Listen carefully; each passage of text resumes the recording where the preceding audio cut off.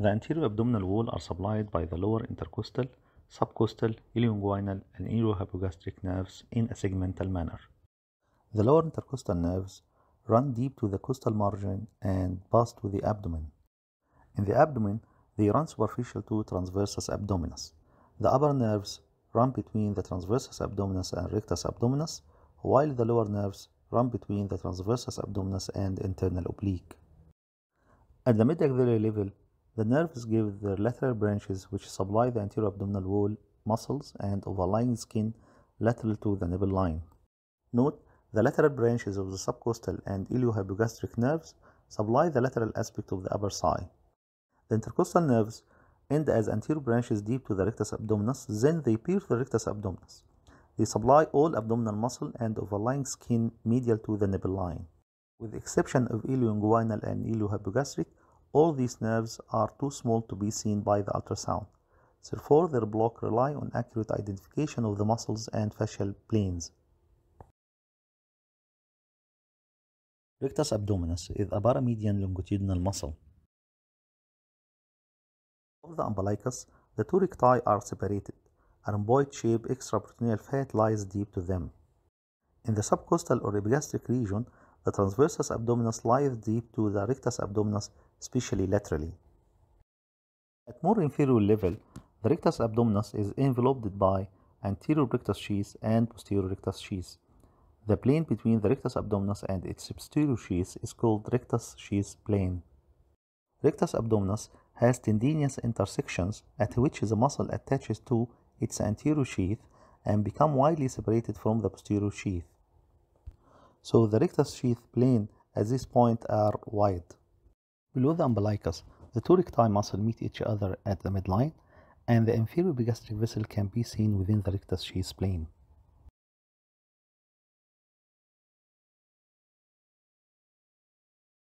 Lateral to rectus abdominis, the external oblique, internal oblique, and transversus abdominis can be seen. The fascia transversalis lines the transversus abdominis. Nerves run deep to the internal oblique in the transversus abdominis plane, which is known as TAP. Internal oblique is identified by being the thickest muscle medially. Laterally, the external oblique becomes thicker. Posteriorly, the internal oblique extends to the quadratus lumborum, while the transversus abdominis ends at the mid-axillary line, leaving the transversalis fascia just deep to the internal oblique.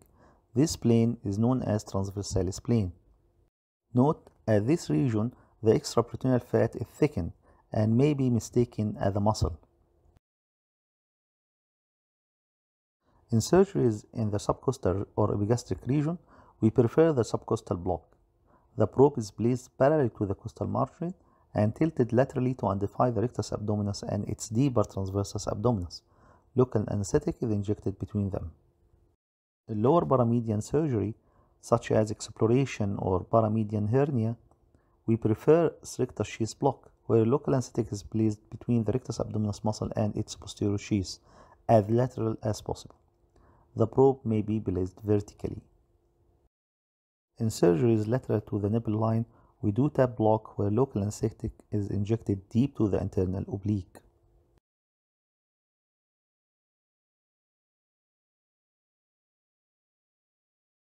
The inguinal region is supplied by the subcostal ilioinguinal and iliohypogastric nerves. These nerves run anterior to the quadratus lumborum, then in the transversalis plane, then in TAP, between the internal oblique and the transversus abdominis. Lastly, the internal oblique ends, leaving the nerves deep to the external oblique. At the inguinal ligament, the nerve lies deep to the external oblique just medial to the anterior superior iliac spine. For inguinal surgeries such as cesarean section, hernia, iliac bone graft, and also in hip surgeries with a lateral approach, these nerves can be blocked using the QL block, transversalis, or selective block at the TAP. We prefer QL block. The link of the QL block technique is in the comments below. In the transversalis block, the local anesthetic is injected between the internal oblique and transversalis fascia posterior to the transversus abdominis. This is actually QL1 block. Final iliohypogastric, Just to place the lateral in the lateral to the rectus abdominis and vertically, and you can identify the three muscles, and slowly you go laterally until you find the iliac crest. Just close to the iliac crest you can find the ilioinguinal iliohypogastric vessel. In the tab between the internal oblique and transversalis abdominis, the ilioinguinal iliohypogastric nerves can be seen. Follow these nerves slightly posteriorly. The abdominal muscles' depth, thickness, and echogenicity are markedly affected by the gender, age, BMI, and exercise. In obese, you may need a curved probe to perform the above blocks.